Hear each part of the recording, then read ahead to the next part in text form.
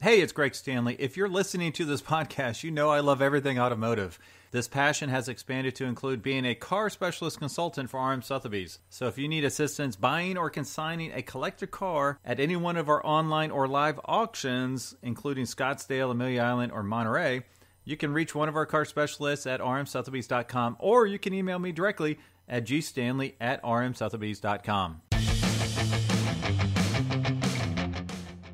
This is the Collector Car Podcast, the home for the auto enthusiast. Join Greg Stanley as he applies over 25 years of insights and analytical experience to the collector car market. He will interview the experts and throw in some fun stuff as well. Welcome to another week of automotive fun stuff here at the Collector Car Podcast. Hey, it's Greg Stanley.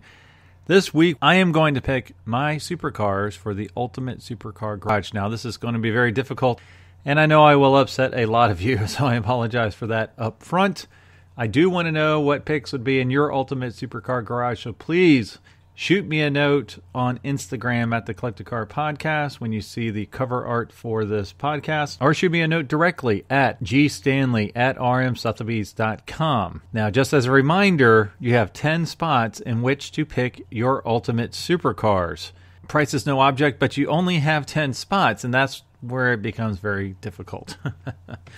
Now, this is for you. You don't have to pick the 10 best supercars ever made.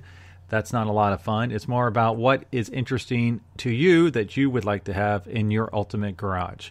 Now, before we get to the Ultimate Supercar Garage, I need to thank this show's sponsor, who is in the business of building ultimate garages. Metron Garage is a company designing unique garages, condos, and other structures specifically for the auto enthusiast.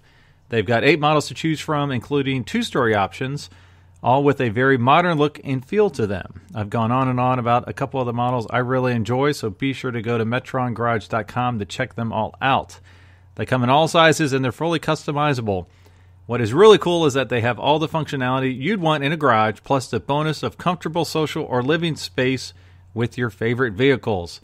So like I said, you can check them out today and start speccing your own Ultimate Garage at metrongarage.com, where you can request a catalog or talk to someone to learn more. So before we get to the Ultimate Supercar Garage, I do want to call out a few things I missed in last week's episode, Analog Supercars. There's 2 very obvious ones I missed, and I appreciate you giving me a heads up about this. Actually, I missed 2 cars that are American-built cars, the Saleen S7, which is wicked looking, and the Vector supercars. Now, Vector, they had 2 generations. One of them was, I think it was called the W8, and then the second gen was early 90s.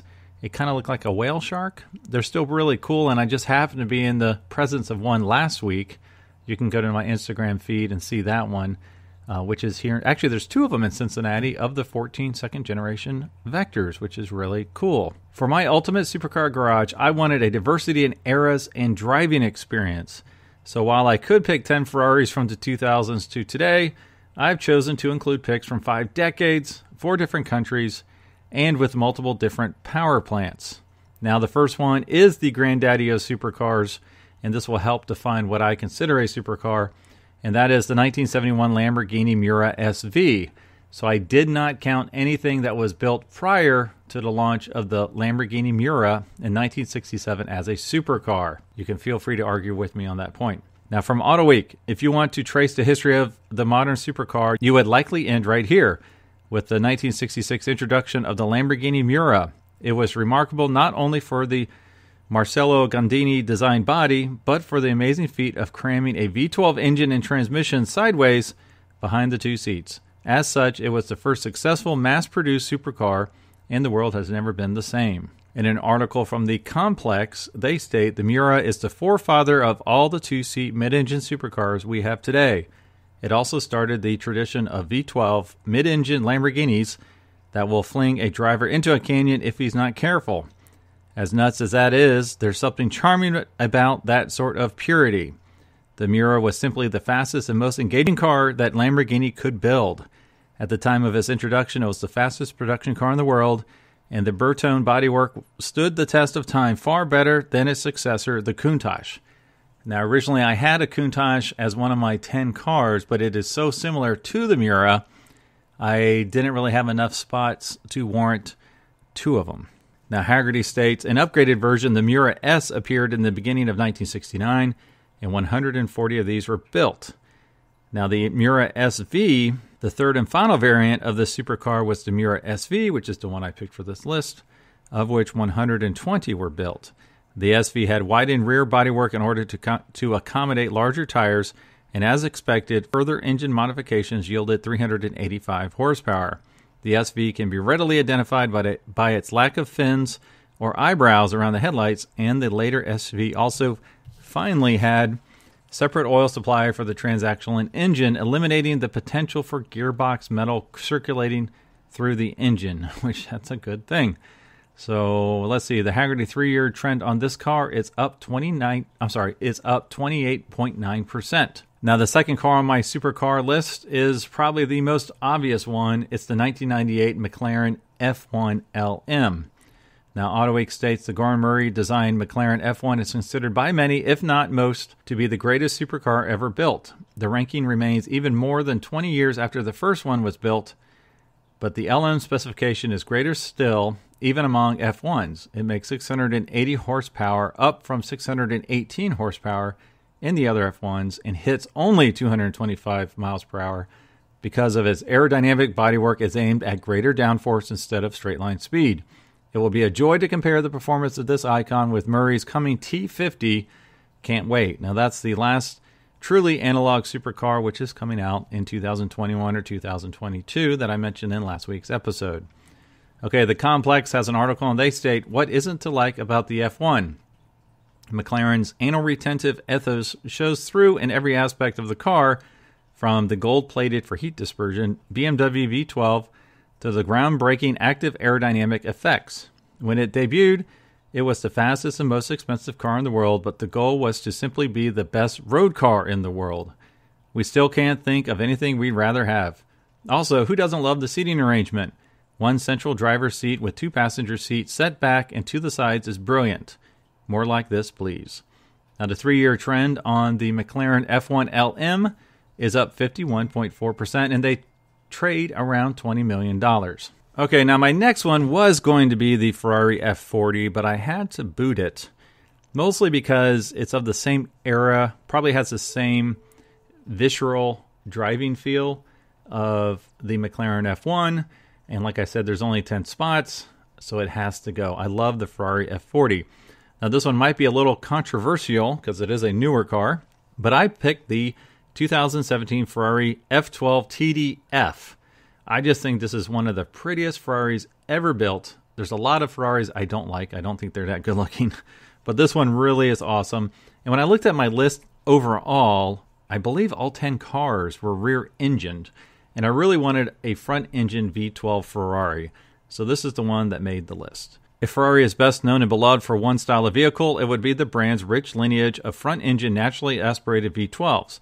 Yet even as naturally aspirated performance cars begin to die off in the 2010s in favor of turbocharging, the Ferrari F12 held fast to the purest formula. The F12 Berlinetta launched in 2012 as a replacement for the 599, and by 2015 Ferrari revealed its ultimate track-slaying evolution, the F12 TDF.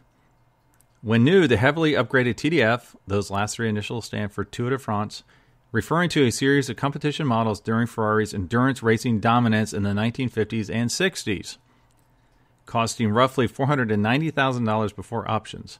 Before long, however, used examples started trading for much higher prices, including one that the Drive reportedly sold for $1.5 million in 2016. At its 2019 Fort Lauderdale sale, RM Sotheby's sold a gorgeous white over red F12 TDF with fewer than 900 miles on the clock for $975,000. So what is it about the F12 TDF that makes it appreciate basically right out of the gate? Now, compared to the standard F12, the TDF 6.3-liter V12 spits out a brutal 769 horsepower at 8,500 RPMs. If that weren't enough, Ferrari also shaved almost 250 pounds from the curb weight, helping lob off 0.2 seconds from the 0 to 60 mile per hour sprint, which took just 2.9 seconds. Now, the 3-year trend on this car is actually down 11.5%, mostly because it's still depreciating as a new car. And as there are some one-off sales above sticker price, that is probably turning around here fairly quickly. Now, the next car is also a fairly new car, The McLaren 720S Spider. Again, largely for the same reason. I think McLaren really hit it out of the park with the design of this car, especially the Spider. And they are just wicked cars to drive. Now, Autocar states the McLaren 720S has succeeded where both of its predecessors, the 650S and the MP4 12C, fell short in our supercar class chart purely and simply by topping it. There are few more direct, effective ways for cars in this stratum of the performance car market to demonstrate their superiority than by accelerating faster, lapping quicker, and stopping harder than any rival. The 720S does all three. In many of the performance benchmarks that road testers are used to measuring, in fact, the 710 horsepower blockbuster is a closer match for a contemporary hypercar than one of its mid-engine components. Now, there isn't a trend line for this one because it is too new. Okay, number 5. I picked the 2005 or 2006 Ford GT, not the Heritage Edition. Now, Autocar states the myth and mystique of the Ford GT stretching back more than 5 decades to the GT40 string of successful victories at Le Mans would have given this car a larger-than-life presence in any class in which we put it and lends it an appeal that's utterly unique and difficult to quantify. Originally resurrected in 2005, this third coming of a motoring legend is a cleverly conceived road-going version of Ford's World Endurance Championship racer. Available on left-hand drive only, it has a chassis and suspension more exotic than almost any rival, and an engine adopted from that of F-150 pickup truck. Now, I did not pick the Heritage Edition just because I'm not crazy about the Gulf Oil, with the gumball sticker on the side, driving around every day in one of those. They're super cool. They're super iconic for sure. And the Heritage Edition are the ones that are up about 10% when you look at the Hagerty trends, while the non-Heritage Editions are down, I believe it was 3 or 4%. Okay, number 6 is the Porsche Carrera GT, also known shorthand as the CGT. This is from the DuPont Registry. With a 6-speed manual transmission and wooden cue ball shift knob, it's understandable why many call the Carrera GT the last of the analog supercars. Absent the sophisticated safety system of today's latest and greatest, the mid-engine GT is a thrill ride offering a taste of what might have been had Porsche set the GT sight on the racetrack. A 5.7-liter V8 develops 603 horsepower and has a sound like no other Porsche engine ever made. The Carrera GT does not suffer fools, requiring skill when engaging its sensitive clutch and commanding respect when managing the rear-wheel horsepower. Its shape, the handiwork of Porsche's then lead designer, Harm Laga, seems timeless and almost understated today. A total of 1,270 units were made between 2004 and 2007. Now, the 3-year trend line for this car is up 9.4%. And like I said, it has a 305 horsepower V10 engine in the back. All right, number 7. Now, originally, this was a 2005 Bugatti Veyron, 4 turbos and an 8-liter W16, and it's the first car with a 4-digit power rating and $1 million price tag. So overwhelmingly ambitious and insanely equipped, it is the ultimate supercar to which all others must be compared. That is from Edmunds, and I can't agree more, so that would make a lot of sense to have it in my ultimate supercar garage.